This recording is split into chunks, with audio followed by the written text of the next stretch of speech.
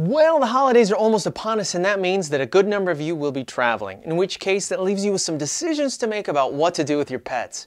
We're going to look at your options and discuss some important things to consider in our three-part holiday travel trio.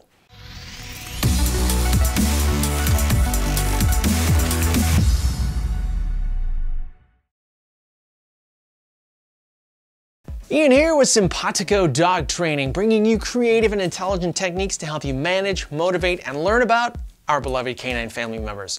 Please make sure you're subscribed so you never miss any of our videos, and don't forget to check the YouTube description for notes, links, and resources about the stuff we talked about. Now, if you're traveling for the holidays, you really only have two options. Either leave your pets at home or take them with you. This first video is going to focus specifically on leaving your pet at a kennel or boarding facility. In part 2, we will look at getting a pet sitter, and if you're going to be piling the whole crew into the car and traveling together, we will cover that in part 3. I want to start off by saying though that no matter what option you choose, two things need to be in order: identification and vaccines. Make sure your dog and cats have ID of some sort. There are 1,000,001 things that could go wrong, and you need to make sure that first, they are identifiable as a family pet and not a stray, and second, that authorities and good citizens can get them back home. Guys, this is a no-brainer.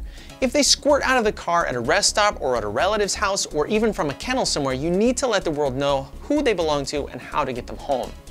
Whether you go all out with microchipping or just have tags, make sure all the info is current. You could even consider a GPS locator. Do your homework though, since there are several brands and styles and the reviews are all over the map. Vaccines are also critical. As holiday situations lend themselves to less controlled environments, your pets will be exposed to more things just like us. Your dogs may be meeting other pets with communicable illnesses. You may be traveling through different areas with different concentrations of illnesses and pests. Protect your pets. Plus, if you're boarding or traveling in certain areas, vaccines are not optional. Get these very simple things taken care of in advance. And if you're a responsible pet owner, you're already sitting there going, done and done. In which case, bravo. Your first step in trip planning is that you need to ask yourself, is my dog ready to be left? Are they fine with being without you? In the time leading up to your trip, work on getting your dog okay with being without you. Know the difference between separation anxiety and isolation distress. Separation anxiety requires serious rehabilitation. Isolation distress is commonly mistaken for separation anxiety, but it's significantly easier to address. Consider daycare, dog walkers, short stints alone, etc. Behavior modification in these areas is way beyond the scope of this video. Suffice it to say that in these cases, a qualified consultant is your best option, or just take your dog with you. As we move forward here, I don't want to dwell on the basic tips like what things to pack and fun little pieces of gear or toys. There are tons of lists like that all over Pinterest and YouTube, and you can find those really easily. I want to try and help you with some of the heavy lifting that is way more crucial than any of that. So let's start at the beginning. Assuming you've planned your trip and this is not a spur-of-the-moment thing, you need to book in advance. Especially around the holidays, facilities will fill up fast and you don't want to be caught either settling for the sketchy place in town or having to change your plans.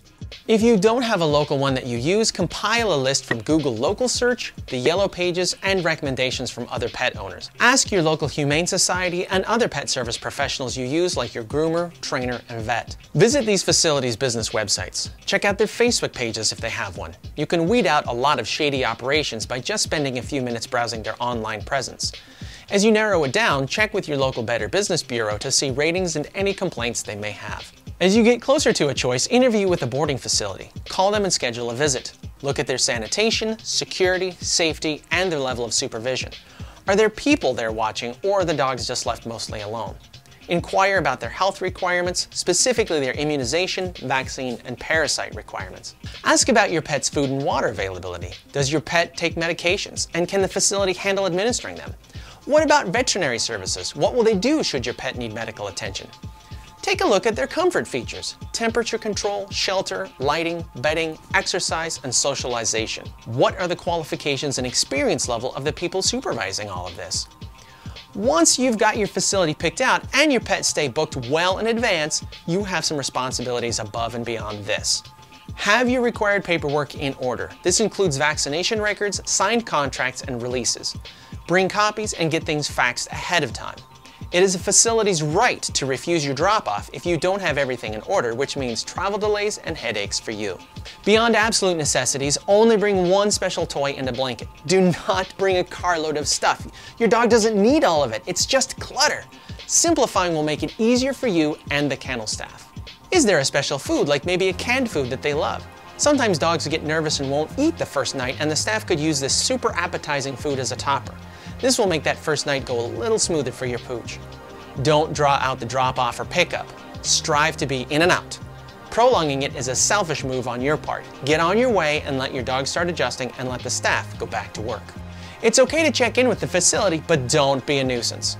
Call once in a while or text if the kennel does that, but do not be one of those people that calls twice a day or more. Your dog is not the only dog there being looked after, and if you did your due diligence beforehand, they will be fine. Is it your dog's first time being left at a facility? Try short stays for them in the weeks leading up to your trip. Get them used to the facility, to the staff, and to the routines there. This is a great opportunity to do some good old classical conditioning, which the facility staff should be happy and easily able to execute. So good luck picking out a boarding facility if you need one. Please let us know about any other important tips we might have missed, and of course, whatever questions you may have. Let's connect in those YouTube comments. Stay tuned for part 2 of our travel trio, where we will look at another option when you leave town, getting a pet sitter. Don't forget to give this video a thumbs up if you learned something, and as always, keep learning, keep practicing, and we'll see you in the next video. Thanks for watching.